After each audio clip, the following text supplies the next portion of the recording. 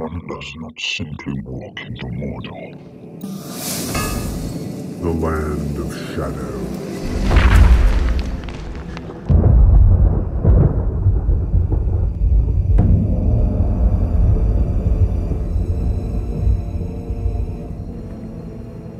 Hey, welcome everybody.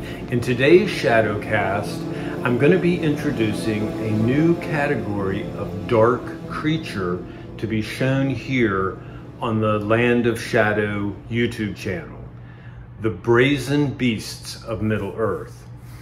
In this Shadowcast, I'll be sharing my thoughts on what the Brazen Beasts are and why I created this category for the creatures of Middle-earth.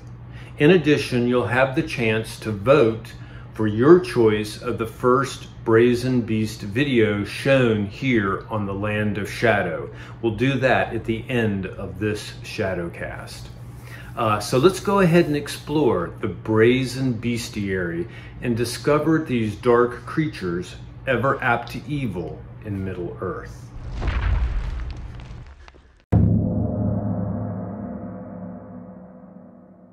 So what exactly is a brazen beast? The term brazen is defined this way in the Oxford Dictionary. It states, to be brazen is to walk openly without shame about something shocking or shameful. Tolkien uses the word brazen often in the Lord of the Rings trilogy when describing the behavior or demeanor of those that serve the dark powers. Here in the Land of Shadow.com, we wanted to differentiate between the servants of Sauron and the beasts in his service. The most basic differential is that the servants of Shadow walk on 2 legs, while the brazen beasts walk upon 4 or more. For example, a servant of Shadow would be an orc, a Balrog, or a black Númenórean, while a brazen beast, on the other hand, could be a warg, a dragon, or say even the Watcher in the Water. All of these are brazen beasts.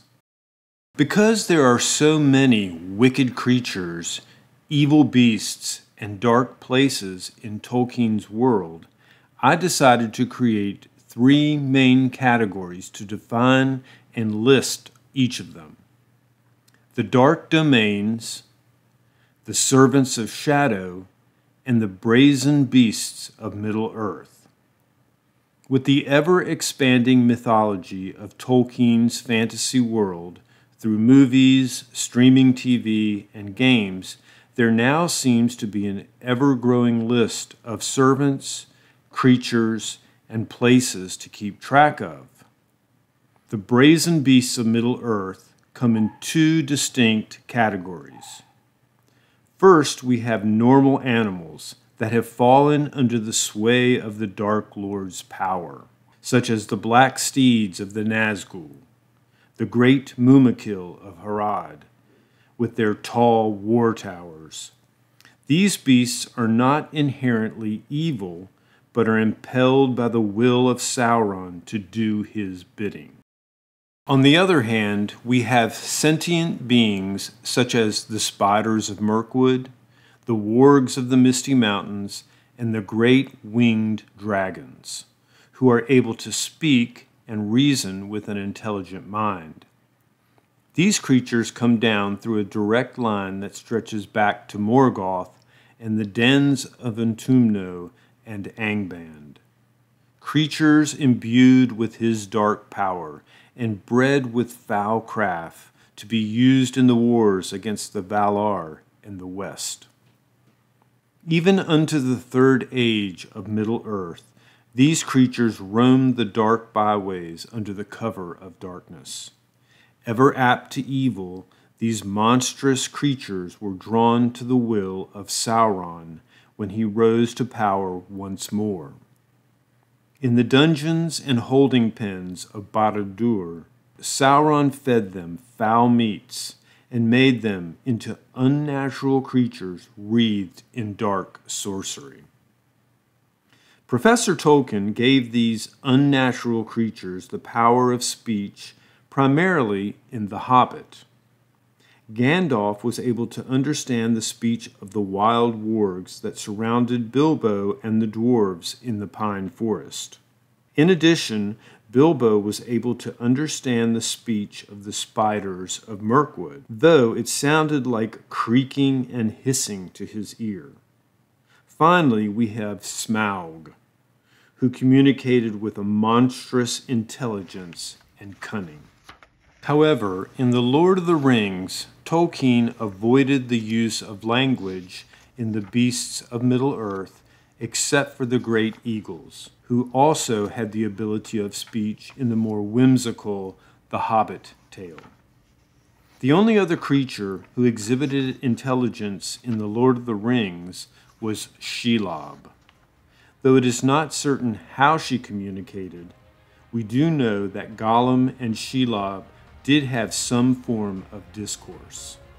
Okay, as a new category here in the Land of Shadow YouTube channel, the Brazen Beasts will get their own playlist, just as the Servants of Shadow and the Dark Domains have theirs. So whenever we're adding new content for the Brazen Beasts of Middle-earth, they'll fall into that single playlist. As I said earlier, you guys will get to choose which Brazen Beast is premiered first on the Land of Shadow. Here are at least 3 choices to vote on. 1. The Black Steeds of Mordor, used by the Nazgul and other messengers that came and went from Barad-dûr. 2. The Wargs of the Misty Mountains, who guarded the lands along the Misty Mountains. And finally, number 3, the Spiders of Mirkwood, who spun their black webs and fed off the unsuspecting travelers through the dark forest. Okay, so which one will it be? Post your choice in the comment section below, and whichever one gets the most votes will be the first Brazen Beast video, because you guys get to decide. I will soon be adding our first video on these dark creatures here in the Land of Shadow channel, because these are the Brazen Beasts of Middle-earth that roam now only in the written histories of ages past.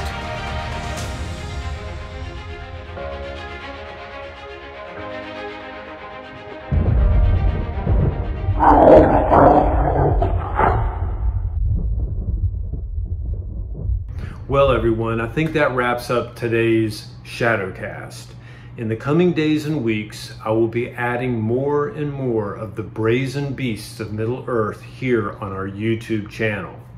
So, until next time, I hope to see you climbing over the Red Horn Gate amid the cruel peaks of Caracas.